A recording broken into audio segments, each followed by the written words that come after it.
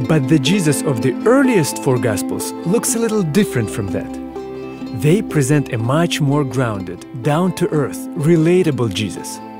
According to the Gospel of Luke, Jesus didn't begin teaching or preaching until he was 30 years old.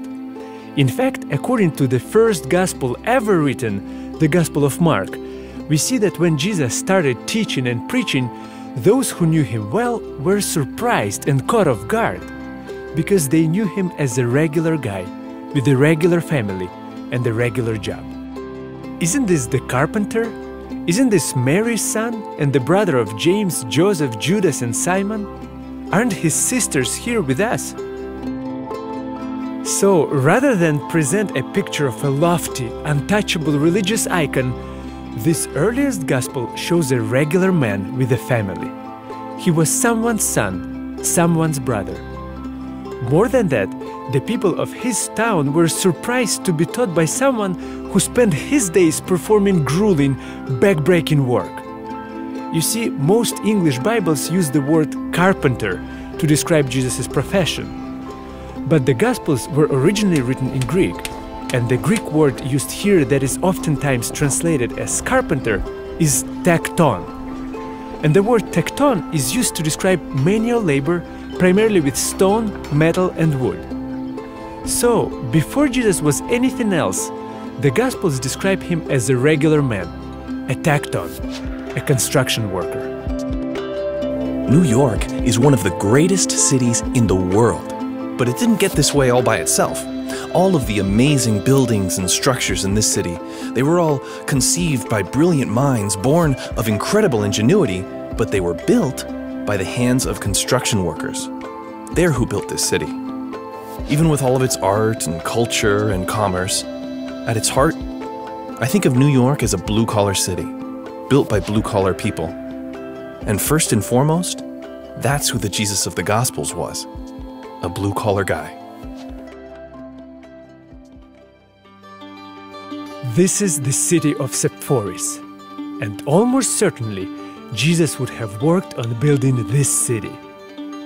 You see, in the beginning of the 1st century, Sepphoris was the capital of Galilee. And right around the time Jesus was born, Romans set fire to the city. Sepphoris was about 3 miles from Nazareth, the village where Jesus grew up. So, for a young man from Nazareth, working his trade as a builder or construction worker, living so close to a city undergoing major reconstruction, this would be the place to go find work. Excavations have revealed a city that is very well preserved, looking much as it would have in the 1st century. And it's safe to assume that some of these very stones would have been placed and hewn and touched by Jesus himself.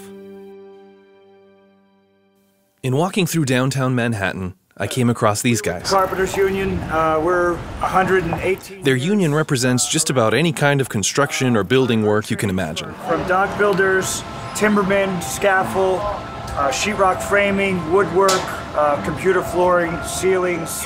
They were there in protest for a labor dispute because a company based in that building had labor practices that they felt were damaging to the quality of life for all construction workers in New York.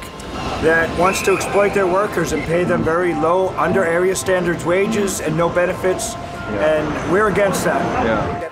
Basically, they felt that the rich and powerful were exploiting their workers. And in talking to Jerry and Anthony, there was no mistaking the passion for what they do, for what all working-class, blue-collar New Yorkers do. We work hard for our money. It's a noble cause, noble trade. The laborers, the elevator people, the plumbers, electricians. This is all honorable trades. It's blood, sweat, and tears that goes into building these projects. In listening to them talk about their craft, one thing was very clear. These guys care about what they do. They're proud of it, and they know how important it is to this city. It's interesting to think that this is the same kind of work that Jesus did. Yet, as vital as their work is, I have a hard time imagining someone like Jerry or Anthony suddenly deciding to quit their job and roam the streets of the city saying things like, "Deny yourselves and follow me," like Jesus did. How would a construction worker go about starting one of the largest movements in the history of the world?